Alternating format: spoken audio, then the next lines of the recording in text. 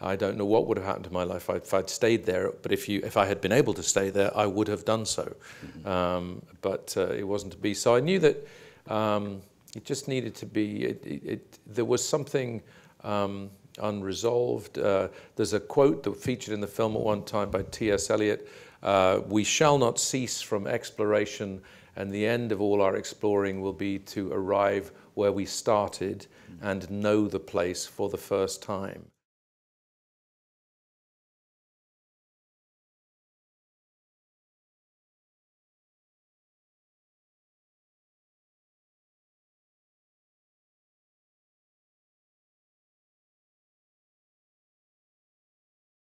And I suppose I wanted to go back and see if I could know the place in it literally and in my heart. I wanted to shake hands with the 9-year-old, and I wanted to understand what my parents were going through.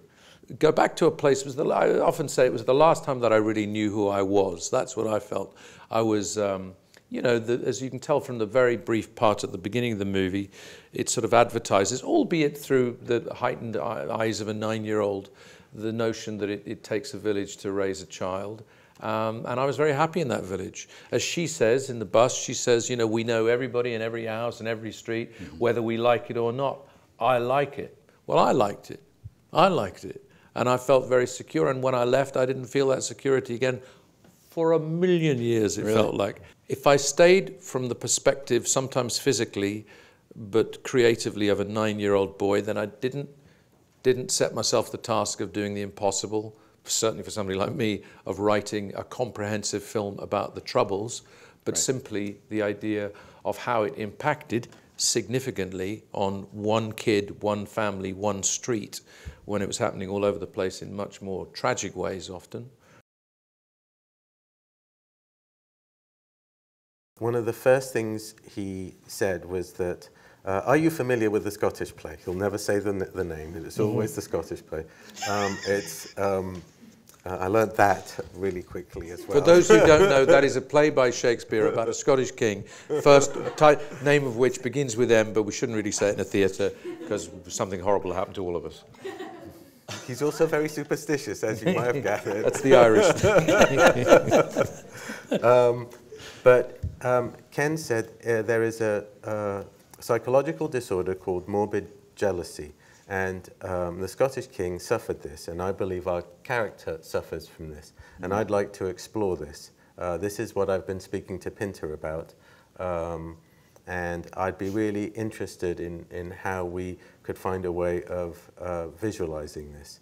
So kind of, well, that's got me not sleeping at night thinking about it afterwards, because it's a really interesting thing to think about, and it's it goes back to kind of, I think, again, going back to my roots, I think there's such a, in Cyprus, there's such a, it's both an English education and a Greek education that you get.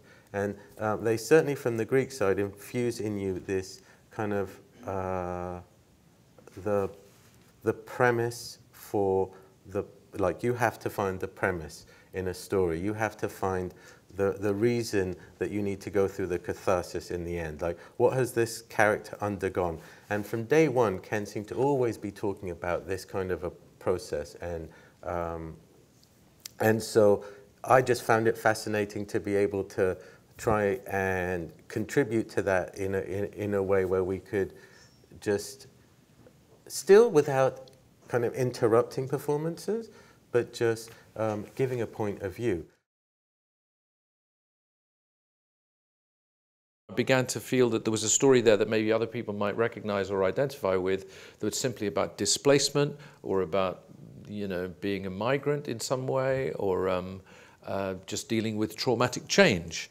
Many people have that experience, and also people, whether they come from a, you know, relatively secure family environment, which I did, or whether they don't have that experience, but maybe there was one moment in their life where there was a before, whatever that before was, of happiness or simplicity or something. Maybe some people don't even have that, but then there's the moment when you cross over, you know, a banal version would be when you find out Father Christmas isn't real, or if that's in your culture, or just when you are accelerated into an adulthood that maybe you're not ready for. Yeah. And I thought also that I began to see ways in which that could look outwards rather than just looking inwards in terms of my experience. So I knew that the things that the 9-year-old who didn't understand politics had a view on were football, this girl Catherine, religion, difficult, and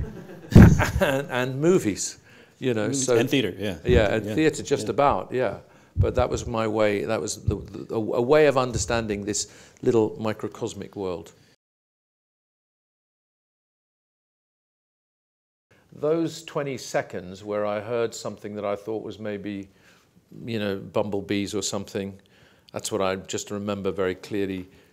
I thought, what is that sound? That sound is... And we live near a park, and I thought, it can't be a big bee. Is that a swarm of bees? Is that a... And then sort of... And I did feel it all happening in slow motion in a very, very hot day. And then sort of like a film moment, just ratcheting down onto this swarm of, oh, it's not bees, it's people. Shit, they're coming towards us. And then suddenly, and then it was happening, and then all these bizarre things. So you'd think, seems like a silly thing to say, you'd think if you're going to come and mark the windows of Catholic houses, you might come already with sticks or whatever. But this thing of picking up the drains from the side of the road, so I thought, God, what an amazing effort to do that, but then break this wrought iron and use the wrought iron pieces to do that. And then there was this amazing silence after it all happened, and then the whole street came out, and then like a piece of magic, all of the paving stones were gone. So that which we walked on, the solid ground on which we walked, was no longer there. The ground had officially been taken from beneath our feet, and now we were in this living metaphor of walking on sand. Sand that I didn't know was there, but it's shifting sand, and the very same symbols and actual physical manifestation of being settled had been lifted and was now in a pile at the end of the street, barricading you from the rest of the world. So that was incomprehensible that turnaround happened like that. It was like that. On one summer's day, the entire world turned upside down. The end shot of Judi Dench, where she gives those 4 lines that are sort of, you know, a sacrificial farewell, she must have stood there for 5 minutes and improvised again and again and again and again. And I kept throwing lines in, and she was completely unthrown by it, happy to do it, stayed in it, kept that Mount Rushmore stillness. And then the funniest thing about that moment was, so we had been going for minutes and minutes and minutes, and you know, I'm aware in this case it's an 85-year-old woman out in the sunshine, and I didn't, you know, and you know, the lines were there. She said what I originally wrote, and then I said, do you mind if we just mess around with this for a bit, please, because it's such a big moment. And she was playful, and we've worked a lot together. We earned that right to be playful. With respect, I threw things in, but the camera's running as well, so you're trying to keep you keep it alive. She's happy to do that. And then eventually she landed on what you saw, and it was like a sort of bell tolling so beautifully. I said, cut, we've got it. I went straight to the monitor, picked up the headphones, said, play just those last 4 lines. They played them, and I went, oh no, oh God, there's a terrible noise on the soundtrack. What is that? And Denise Yard, our sound recorder, said, that's you, sir, with your thrilled intake of breath. And that was me going, because I was so thrilled by what she'd just done. It was like, you know, I don't know if you like sport, it was a baseball home run. But it was Judi Dench, ladies and gentlemen, live on the film set, showing you what great acting is, with stillness, profundity, heart, simplicity. Bang, finishes the movie, and I got overexcited.